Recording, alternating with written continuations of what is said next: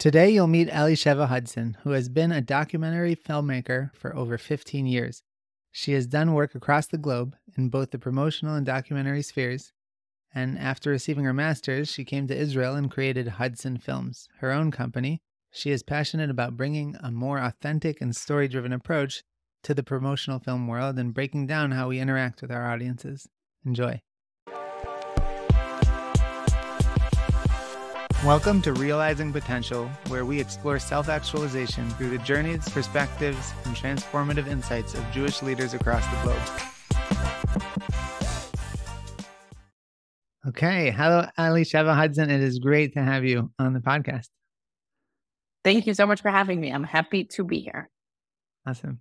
So I want to start off with you telling the audience, our students, alumni, supporters, who you are today and what you spend your time doing. Hi, I'm Elisheva. Who I am today. So I live in Israel. I have 3 young kids, ages almost 6, almost 5, and 3. Been here about 10 years. And I run my own business, doing promotional videos for nonprofits, businesses, entrepreneurs, helping them get their story out to the world in a way that grows their business or their mission or their initiative and that sort of thing. Amazing. So I don't know if this is a fair statement, but would you say this is your true calling? And if it is, how did you discover for yourself that this is what you wanted to do to help people tell their stories through video? Yeah, it's a really good question. It's a good question for myself. Like, is this my true calling? I think I asked myself that a lot in terms of the work that I'm doing, just, being self-reflective and thinking like, first of all, it's just very interesting, the journey that I've been on, and also thinking about like, is this exactly what I'm supposed to be doing? So I studied film. A lot of people in my field don't necessarily study film. They're self-taught. It's more common to be self-taught these days, but okay. I actually studied film and filmmaking, and I focused in documentary filmmaking. So actually, I was studying documentary when I became involved in Meor, but it was more long-form documentary with a lot of, like social justice warriors. We had a Center for Environmental Filmmaking and that sort of thing. And the aspect of, I guess, documentary filmmaking that really spoke to me is I really loved the idea of telling true, real stories. I was always like, why are we writing stories? There's so many interesting ones that are already out there. And I also felt with documentary that there was this ability to kind of educate, to help, to improve. Of course, you have that ability with fiction films and other mediums as well. But just for me, I kind of felt like it even has this like even more of a potential to not simply entertain people, but also to do something with. I didn't know what that thing is that I wanted to do, but I felt like, okay, so that's pretty cool. Then as time went on through the years, so I took a bit of a break from that. I delved more into sort of like my Jewish journey, you could say, and then coming to Israel and, deciding to stay in Israel and all of that.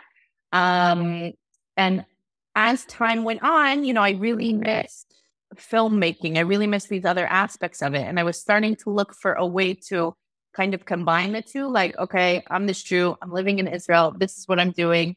But at the same time, like, really bringing together this background that I have of filmmaking and wanting to do it.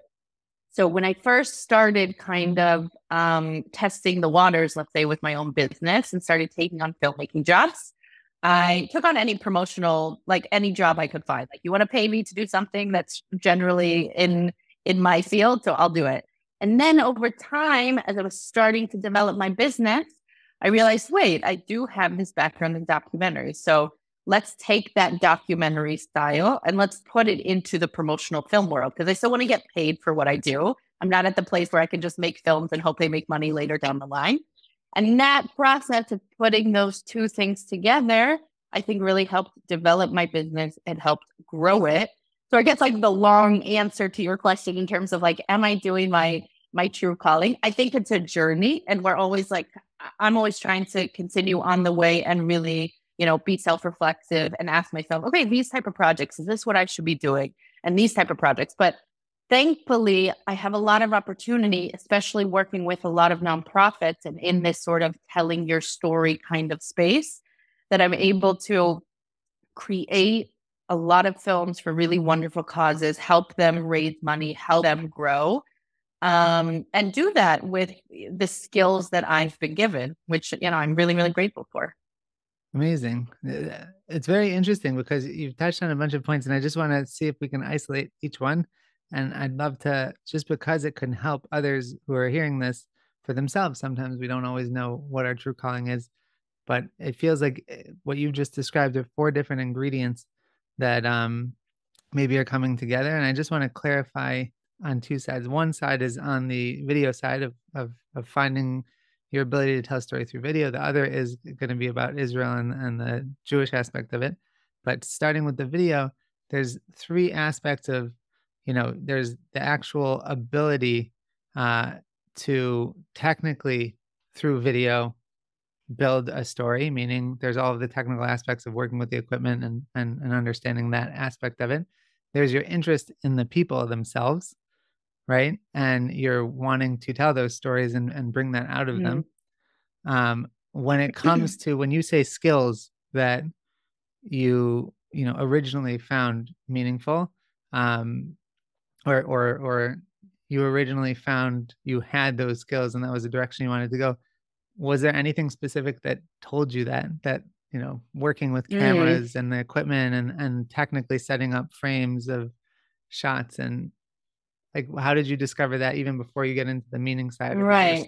It's very interesting because I feel like, what we always compare ourselves to other people and who knows like what's normal, right? But many people in my field, I already mentioned, they're usually self-taught. And I also find that in my field, a lot of people start with photography and then they move on to filmmaking and then they move on. There's lots of different aspects in the filmmaking process you could sort of go in the direction of. But I do feel like mine is a little bit interesting. And I also had a journey with sort of coming to terms with like, am I creative and how creative I am and what my role is in all of this.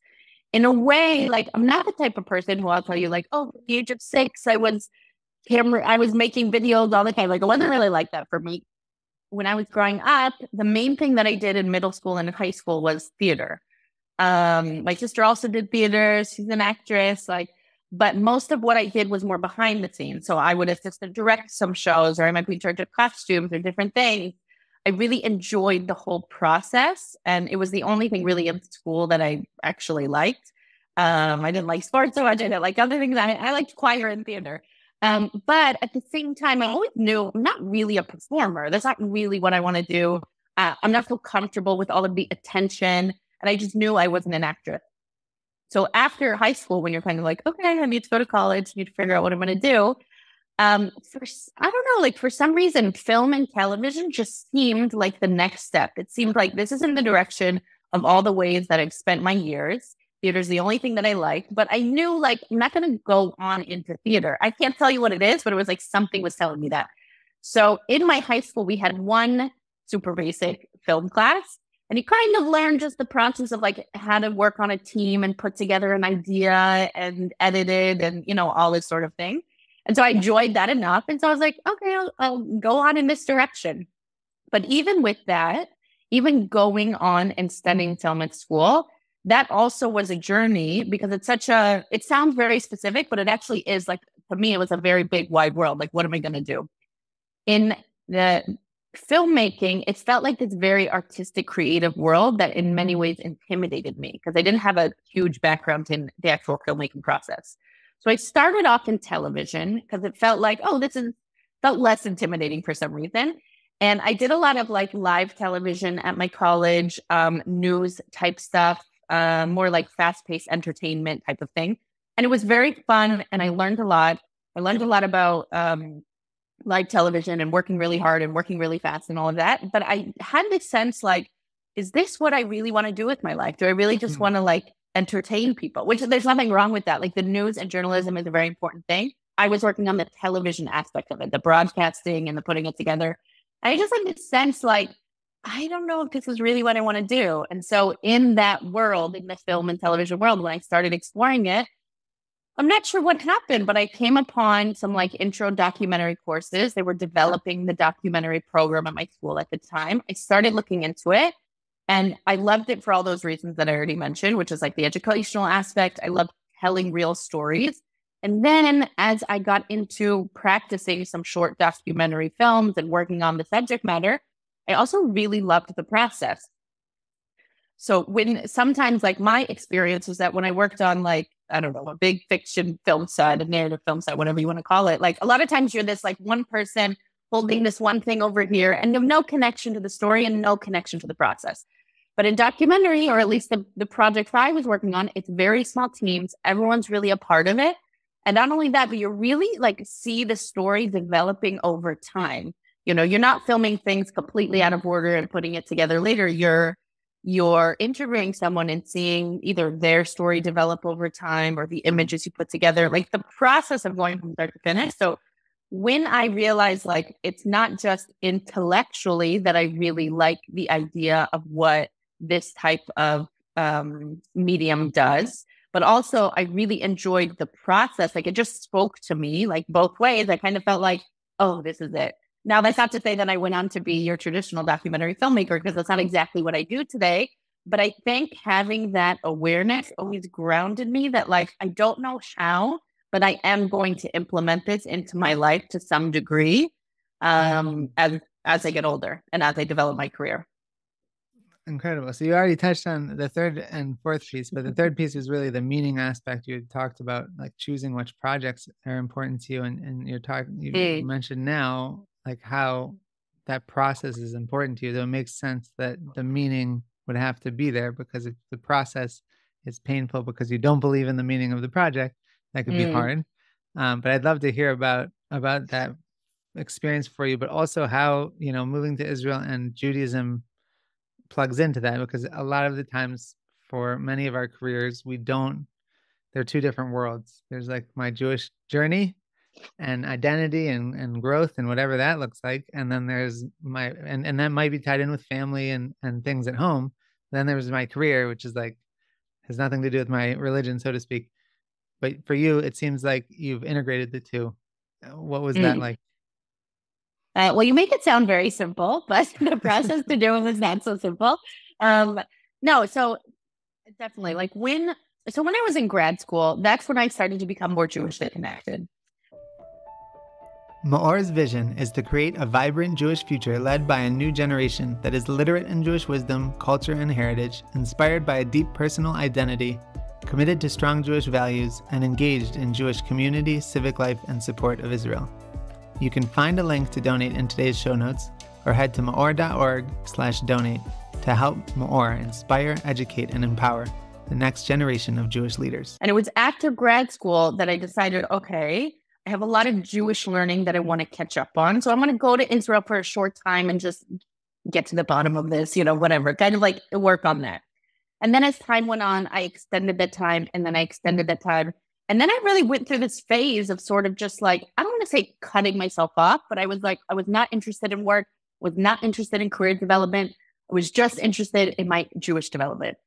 And looking back upon it, I don't like to say that it was a mistake or anything like that. I think it's part of the process when you get into something that you become so immersed in it and you love it and it's wonderful and it's great. But after a certain period of time, I did start to feel like, wait, okay, just because I took a break from that doesn't mean I want to like forget it altogether. And so it was this really interesting process where like slowly over time, I was like, okay, maybe I could bring that back into my life. I didn't mention this, but the first job that not the first one, but one of the first jobs that I had in Israel is I worked as a video editor for a company, an organization that does like Israel advocacy type of stuff.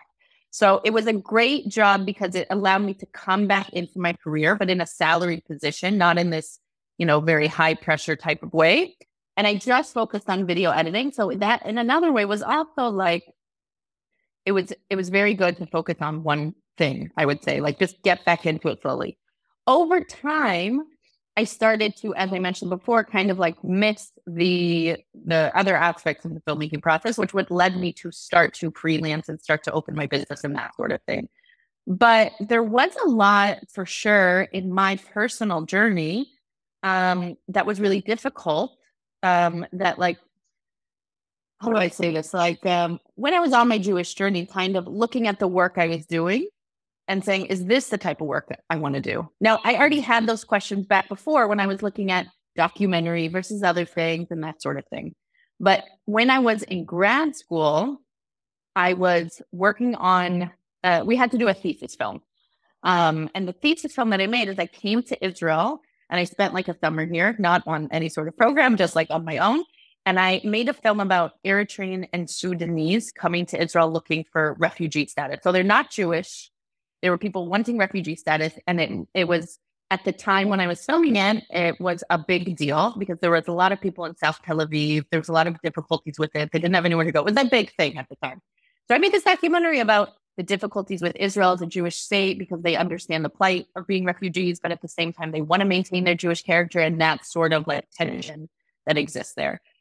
So as I was finishing this film, I was also connecting more to my Judaism, becoming more observant, becoming more religious. And I kind of felt like, wait, I have this film that I really like stand by. Like I believed in everything that I said in the film, but at the same time, I had the understanding that this film could be used to bring more anti-Israel sentiment into the world. It could be used against the Jews in some way, against Israel in some way. So that I think was like one of my most challenging times in terms of like my career and melding that with like my Jewish identity. And I went back and forth. I went to a bunch of different people. I had this rabbi look at it and this person look at it, and I was asking people all the time.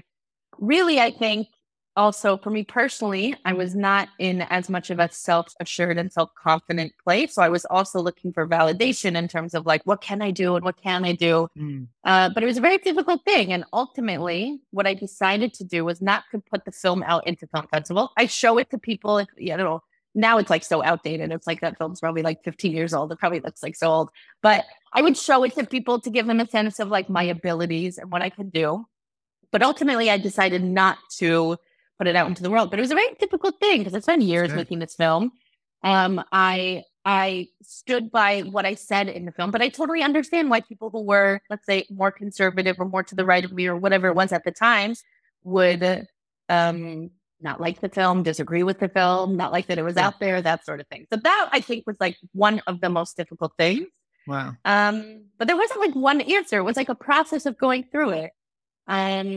Of, you know, looking at it again, trying to figure out what to do with it again. And then it was very interesting that only, you know, let's say a year or two after that, however many years it was, getting a job then at a place that does Israel advocacy, kind of getting to see that there are potential for videos and films and all these sort of things, like on all sides of the spectrum, right? You could be over here. Like it gave me that sense that there is opportunity and you can do it, but it may not look the way you thought it would look. It's a fascinating challenge that you went through. And it sounds like for that specific instance, you came to a clear decision that made sense. But what happened afterwards? Did you find it to be easier to integrate your belief system in? Did you feel like there was a reason? I guess one of the biggest questions one might ask when hearing a story like that is like, well, but who's going to tell those stories? Did you find a way to resolve for yourself, like what you wanted to spend your time doing as opposed to what needed to happen in the world? There's sort of that personal, like, who am I and what do I want to do, as opposed to like what needs to be done. How did you resolve that? So yeah, you're asking like a really interesting, almost like two different part question, I would say. I think that sometimes especially I'll just take it with people in filmmaking, because that's like what I know in the industry. I know sometimes you find that people come to filmmaking because they have specific stories they want to tell. I know someone who has a filmmaking kind of like business, production company, whatever you want to call it, that tells the story of women and feminists and I don't know, just like women and women's stories. Because like she's very dedicated to being a feminist and telling women's stories. And so that was like her mission. And filmmaking is the way that she does that. But for me, I don't feel like I'm that type of person. Like I've asked myself this question many times, like, do I want to tell this story? Do I want to tell that story? And I don't know that I'm necessarily a person that has like one type of story or one thing to tell. I'm passionate about filmmaking and I'm passionate about telling people stories, and I have certain things that I care about. I care about my own Jewish identity. I care about Israel. There's lots of other issues as well that I care about. But it's not necessarily like I have to tell one type of story. I think that filmmaking is a very powerful thing. And I'm always looking for either clients or people or organizations whose values I align with so that I can, through their prompt or, through it is whatever they're trying to do, use filmmaking, which is a very powerful tool to be able to tell that. But I have found like there are kind of like two types of people, and I tend to fall into the other one. I don't need to tell one type of story. Obviously, I want the stories I tell to align with my values, but it's not necessarily like one type of thing. So I don't know if that really like answers your question, but that like concept really came to mind when you were asking me that. No, I totally hear why you said those two questions, and that definitely answers it. But I want to move on to a different question, which, and maybe this could include some of the story of coming to Israel, but along the journey, you mentioned women in entrepreneurship and that type of women empowerment. So I'd love to understand along the journey, if anything, because you're a woman entrepreneur, if there's anything in particular that empowered you on the journey, but also if there's anything particularly Jewish, just because you chose to come to Israel and you've chosen to go on that journey, that from the aspect of Jewish wisdom that really also contributed to your career on that side of your life? Yeah, it's a good question. It's so funny. I feel like on the one hand, like living in Israel and just living this life, you're not always so aware of like the Jewish wisdom piece, because I think there's so much of it you're just living every single day. Like I just think like, oh, trying to be a good person and trying to do these things. I was even talking with a friend of mine before about like, just kind of asking her like, oh, do you think like Jewish wisdom has informed your business? Whatever. She was bringing up all these things that she was saying. And I was like, oh yeah, that and that. And I think that sometimes we don't stop to think about the ways in which we're trying to be good people, trying to do good things every day, trying to either grow our business or grow our organizations or, do whatever it is we're doing, find our calling. We don't realize how much of that which we're using to sort of build ourselves is actually coming from Jewish wisdom. But it's very important to like actually stop and think, this is not just like an idea that I came up with. This is not just like, it doesn't just happen to be, but so much of it comes from, I think, Jewish wisdom, but we just don't always stop to think about it. So that's like point one, is that like, I think also living in Israel I don't know if everyone has this experience, but I definitely do that. You can forget that from time to time, because it's sort of like the life that we live. But in terms of like being a woman and running a business and maybe how that has come together, yeah, it was really interesting. There are many, I would say, challenges that I faced that, first of all, filmmaking, it tends to be a very male-driven field, especially when it actually comes to running the camera. There are plenty of like female film producers, but I find it to be more male-driven. I think that it's much easier in Israel, but I also find that in certain circles, not super friendly to like all types of religious people. So I definitely had to like work to kind of find my circles that like align with my values. And I definitely have found that. I think outside of Israel, maybe it would be a lot harder if I was doing this in America. Like, there would be different challenges possibly, but I think that could also be a challenge as well. So I definitely have had to work to be able to like find those circles that do align with my values. But at the end of the day, this is where I'm living. So I could always compare it to, it would be different here and it would be different here if it was like that. Sure. So yeah. So speaking of, working with clients and picking ones that align, who has been your favorite client and why were they? Let's see. Well, some of my favorite clients I think are ones that are like Jewish or Israeli based organizations, but are located abroad, right?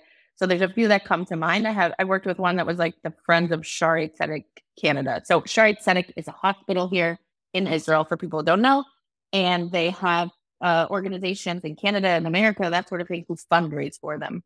So that is one. And there's another organization that comes to mind, which is the Israel Cancer Research Foundation. So again, they were located in Canada, but they fund Israeli researchers researching cancer treatments and that sort of thing. So, I think I really enjoy working with them because they are Anglo, they are English speaking. Culturally, we're very similar. And they're also looking for someone on the ground here in Israel who could sort of do the work and film things for them and that sort of thing. That's A. But B, they're really important causes that I felt like it's not just a question of enjoying the work itself, but I felt like it was very meaningful. Like we're creating films and stories about people who are developing cancer research and progress for people that are dealing with a horrible, deadly disease. Like it felt very important. This one story we told for the hospital foundation that I mentioned, the Friends of Shari Tzedek, we told the story of somebody, a child who made this miraculous recovery after he was in a car accident as a result of a terrorist attack.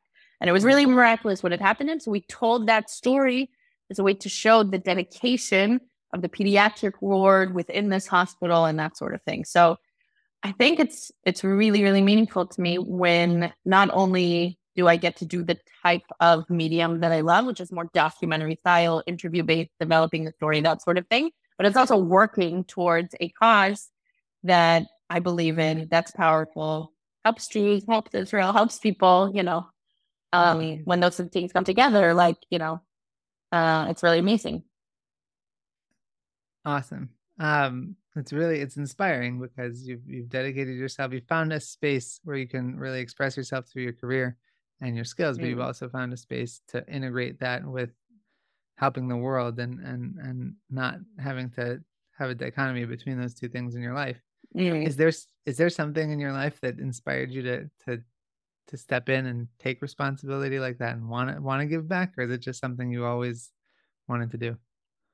So it's so funny. I don't think of myself as giving back. Like as long as I'm doing it, like I'm happy to work for initiatives that like are meaningful and powerful. But like, I don't know, it's so interesting. I think of it, I tend to be in my life, like I've been pretty career driven. I went to a school like far away from my home and I was very into like, what am I going to do? Okay, it's filmmaking. And when I was there, like, what am I doing now? I didn't just go to undergrad, but I also went to grad school. Like, I feel like I've always had this like drive and desire for my career. And even now with my business, I'm always like, okay, what's the next step? And how am I developing more? And what am I doing more? So I've had that drive in me.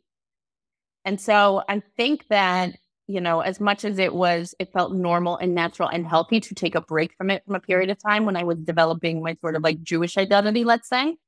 At the same time, I think it was always going to come back. There's no way you can just kind of like put that away and it's just going to like go away. For me, I'm not saying that for everyone, but I think it was just always normal and natural for myself that it was going to come back. And so I don't think of what I do necessarily as, like helping the world. Although when you put it that way, it's like, oh, it does sound cool that what I'm doing is helping the world. It is helping people. And I'm happy to do it in a way that does help people. But ultimately, like, it also comes from a place of just being motivated to use my skills in a way that, I don't know, that's funny, makes me feel better, makes me feel good, feels like I'm being productive. Sure. But also, is something that the world needs in some way. So I feel like it comes more from a drive. But of course, I could be driven to just make money and, that may or may not necessarily be helping a ton of people if that's what I was doing. So it's just interesting to think about it. Even as you asked me, I'm like, I didn't think of it that way, but I guess it is. At any point, I mean, there's different levels of everything, but at the end of the day, a person can have a career where the way they give back is donating, and their career isn't about that at all, and they make as much money as they can because that money is doing good. But for you, you've integrated the two. So I wasn't saying that anybody who's just making money, so to speak, and doesn't find meaning in their career, that they don't necessarily right. have meaning in their life. But it clearly lights you up to talk about projects where you do find them meaningful because it seems like you found the ability to find that in your work. And I was just curious if there's anything, maybe I can ask it, if there's anything about finding that meaning in your work when it does happen that's different for you than when you find work that doesn't necessarily have that spark in it. Yeah, it is really interesting when you put it that way. Yeah, it's something that I think is difficult to describe But it is true. Like now I'm reflecting on like a few different projects that I've had in the past year or something like that. And there are definitely projects I've taken on that have been fun. They've been interesting. They've been engaging. But it might be more along the lines of promoting a product or a business or something like that. And so while it was a challenge to create the film and do it in the best way possible, and I'm proud of the final product, it doesn't give me that same like wow feeling. Whereas like when I'm working for an organization that is really trying to change lives, or they're really trying to help people, and I get to be part of that process. I think that's why I love working with nonprofits so much. It's because it seems to really align there. There is something more to it. I get more excited about it and more engaged in it. Now, I don't do that strictly 100% all the time, just because there's reality of, needing to take certain projects on and, make a certain amount of income and, that's helpful and valuable as well. But yeah, there is something to those projects that feel really special and feel like, wow, not only do I get to utilize the skills I have, but do it in a way that helps people and make money for me and my family. Yeah, no, I think it's important for everybody to know, especially those that are not in their career yet listening to this, but it's also important to make money, because you can't do things that are meaningful if you don't have any money to support your family, which is a reality we all like to deny when we're young, but eventually it catches up and life catches up. I don't know if this is specific to just like creatives, but I know in like the creative space, we're always talking about this. Some of us are motivated more by money and some of us are more motivated by the project itself and the creative level at which you're doing. But it's always this like interesting conversation. I think at the end of the day, at least in like the creative space, that money is, even if it's something that you're not focused on. I'm not entirely motivated by money, but I understand like I have to make it in order, that has to be a reality that I'm dealing with. But bringing that challenge into the mix, I think at the end of the day is more helpful than hurtful, because it makes you be strategic about like, okay, I do need to do certain things over here, but this is what I want to do. So how can I combine these two things? And ultimately, like, I think it does benefit, the business, the creative, whoever it is. Amazing. Great. Okay. Awesome. Well, I want to jump in that I appreciate that it's a really important matter to get into for people, because that exact balance is what we all deal with. Well, I want to jump into our 3D questions, and the first one is, what's your favorite piece of Jewish wisdom that has guided you in life? Yeah, this is a really good question. There's a lot to pick from. The thing that I was thinking about that came to mind, the first thing that comes to mind with this is, I don't know if it's especially Jewish, but it was like a question that was posed to me, or a statement I should say, that was posed to me when I was along my Jewish journey. And I was really sort of like dragging my feet. I was reluctant. I don't want to do this, but I do want to do this. And this whole like back and forth about it. And the way it was presented to me was actually from Rabbi Meor. And he said to me, look, you're never going to believe something exactly 100%. 100%. There's always going to be this little thing of doubt. You can believe something 99.9999% of the way, but there's always going to be something that's going to make you question, that's going to have some element of doubt, that sort of thing. And like just reframing things for me in that way, I think I was at the time suffering a bit from this sort of black and white thinking. It has to be this or it has to be this. And I can't do this unless I know all the answers about this. And just sort of shifting that mindset to say like, okay, it's okay to take one step forward, even if I don't have all the answers. It's okay to like take one step in this direction, even though I'm not sure where it's going to lead me or what's going to be. Because look, if it's not the right direction, I can always redirect myself. And I think, I don't know if that's especially Jewish or if it's out community people, but I think just having that idea breaks you free of this very black and white thinking and helps you just move forward. And I think it also relates to, like this whole topic that we're talking about in terms of leadership and finding your passion, finding your mission. What are you supposed to do in life? And I think many people suffer from this sort of like fear of what if. But I think sometimes we just need to take a step in the direction and know that you can always take a step the other direction if it doesn't work out. Yeah. No, and my wife says this thing to me all the time. She talks about like trying it on, like a piece of clothing. Like, take it off. And I think it's very important. What I would love to hear is there anything in particular where that's come up, even beyond the initial question you were asking Rabbi Stein, but just is that something that's come up for you and you've used throughout, whether it's in your career or your personal life, a decision that you weren't sure 100%, but you tried it out, and whether it worked or not, it helped you just move forward and not get stuck. Right. So definitely in my sort of, I would say, personal life, Jewish observance had helped me a lot, because there was a lot of times when I just would not move forward on something because it's like I wanted to, but I was scared because of X, Y, and Z. And just taking a little step helped me go, it's okay. We're just focusing on this right now, and we're just focusing on this right now, and doing things sort of, as they say, day at a time, one step at a time, that sort of thing. It definitely helped there. I think also in my work life, I do tend to suffer from this sort of overthinking thing that I'm sure some people really do as well. Oh, it has to be this, and maybe I should focus on this, and maybe I should do this. And it's really helpful sometimes to just stop and say, just try it. I think that we think things need to be perfect before we do it. There's a saying like done is better than perfect or whatever. And especially when it comes to work or initiatives you want to start, it doesn't even have to be work, but like something you want to do, a dream that you have. And many of us just don't act on it. I've heard like this phrase before from many people talking about Jeff Bezos at Amazon or something like that. Like the difference between him and everyone else who had that idea, because for sure he's not the only person who had this idea, was he actually did it. Right. And sometimes we just need to say, okay, just get out there and do it. Whether it's like a podcast, maybe you don't have all the professional equipment, but you just need to start recording something and putting it up there, or other things as well. So for sure, I think that concept has been helpful in many ways, and you can implement in a lot of different ways. Yeah, I had I used to teach a class on how to launch a podcast in America. So I'd produced a couple of them, and it was like the funniest thing. All people would buy the best microphone and like make sure the camera was set up, and they had this software online. They spend months, and like the first episode never came out. It was just like, you could get very obsessive with trying to like set yourself up to be perfect, and the job never gets done. So I totally relate to that. Exactly.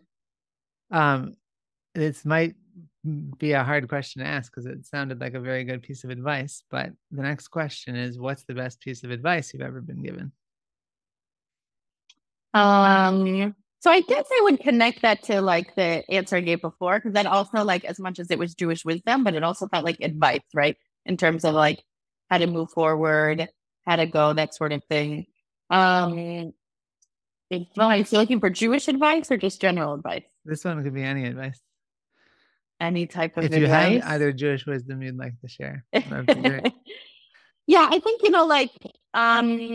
I don't know if it's like one line or one piece of specific advice, but particularly when I was thinking of starting my business, I had a lot of like going back and forth, like, oh, can I make it and can I do it? I guess it's along the same lines of like overthinking things, right? But there was for a long time, like I really wanted to do it, and I thought that it would be a good move for me, but I was so scared, and I kept going to people for validation. Should I do it here and should I do it there? What is it? Talking to other business owners, like, can I do this and what do you think? But like ultimately, like anyone giving you advice can't really tell you what's going to be. You can go to a bunch of different businesses and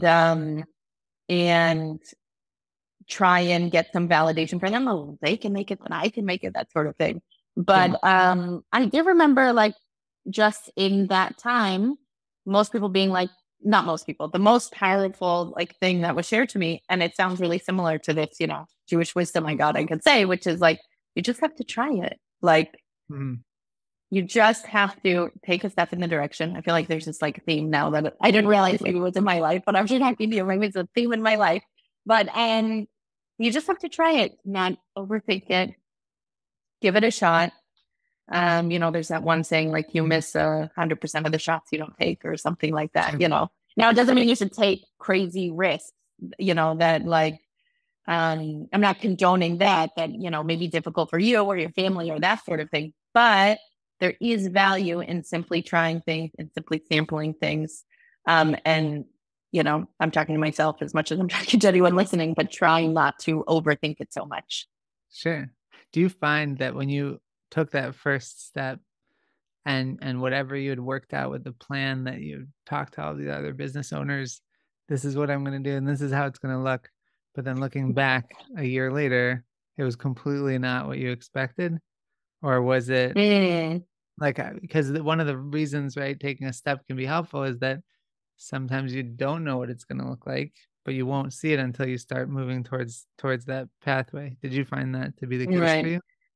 So, I mean, the way that I did it anyways was probably like, I'm talking about it like it was some huge risk, but I did it in a very safe way. Like I had my salary job, I went part-time, I started freelancing, and then slowly, as the freelancing options like came in, then I eventually quit my job.